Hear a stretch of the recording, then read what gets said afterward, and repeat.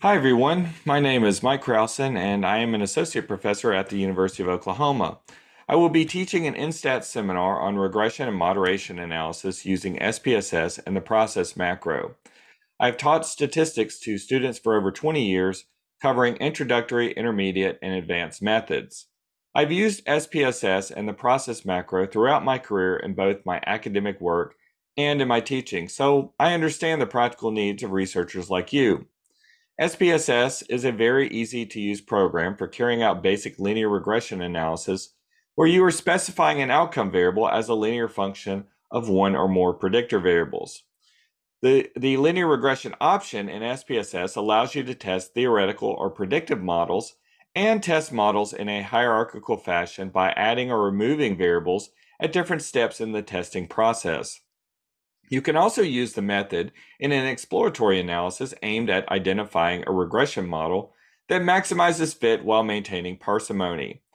Unfortunately, the base SPSS program does not have any built-in features for testing and probing interactions when performing linear regression.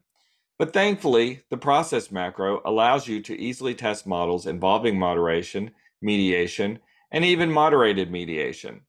The drop-down interface is easy to use during model specification and includes a variety of options that bypasses some of the more mundane tasks of categorical variable recoding, mean centering, and constructing interaction terms when testing for moderated effects, and it allows you to easily probe interaction effects with tests of simple slopes and profile plots.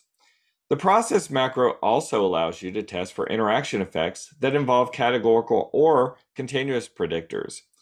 In my two-day seminar, I will be introducing you to linear regression analysis in SPSS with a variety of hands-on experiences and exercises that will help you understand how to code your variables, compare different regression models, check your assumptions, and interpret the SPSS output and communicate your results.